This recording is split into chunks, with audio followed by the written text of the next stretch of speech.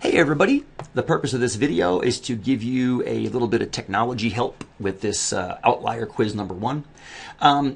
This one tells you to do confidence intervals like I did up in the example above in E7.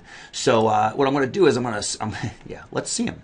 So let's scroll up to that, and then here's the interval I'm talking about. This is for the type 2 diabetes rate. I have you doing for the other two conditions. And it would be nice to be able to edit this. Now, of course, in Word or in the PDF that you're opening, it's a static image, so you can't. So what I want to do is I want to teach you, if you don't already know how to use this tool, it's called the Snipping Tool. If you go to your Start menu and you search for Snipping Tool, you'll get this cool little Windows add-in. And if you hit that, a little tiny box pops up. It's called the Snipping Tool, and it's so simple it's hard to believe Microsoft invented it. And what you do is you basically drag a rectangle around anything that you wanna select. So right now this has been copied into the Snipping Tool. Now you can save it as a PNG image or as a JPEG image, I believe. But what I usually do is I just right-click and copy the image. So now you have captured the image from that document. And now what you can do is you can open Microsoft Paint, which you can either search for it. I have all these things on my toolbar, but you can just search for Paint. And then when Paint opens, you can make it bigger if you need to. And you can hit Control V and it drops the image into Paint. Now, granted, it's still a static image, kind of.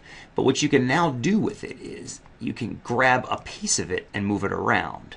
So for example, suppose you wanted the 2 hours of TV per day to go from, say, 30 to 40%, or 30 to 40% centered on 35. Well, you can slide it over there.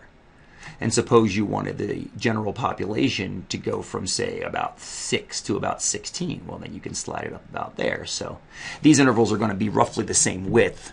Actually, they will be the same width in your on your quiz because you're still using a 5% margin of error. So it's just a matter of centering the intervals wherever you need them to be. Fair enough? And you can actually even leave the general population and 2 hours of TV per day the same. And if you want, you can just change the heading down here. You can select type 2 diabetes rate and just delete that, or you can even just leave rate percentage on there and hit delete, and then you come up here to the font editor, text editor, and click and say you want to name it something like vanilla ice cream rate. And then you can drop that in right next to rate, and then you're done. You can now see the vanilla ice cream rate in the general population is between, say, 16 and 26, and the vanilla ice cream rate in the 2 hours of TV per day is between 30 and 40%.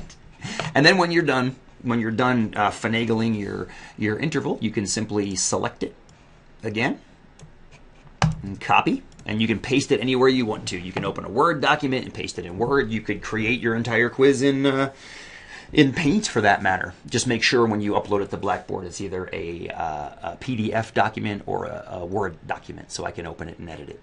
And that's pretty much a quick little introduction to using the Snip tool and Paint to grab images. It's really kind of a neat tool. You can grab any image you want and manipulate it in this way. It's definitely two freebies that Windows have, but they're very, very nice in that respect. So, hope it helped. Hope you can use it somewhere else.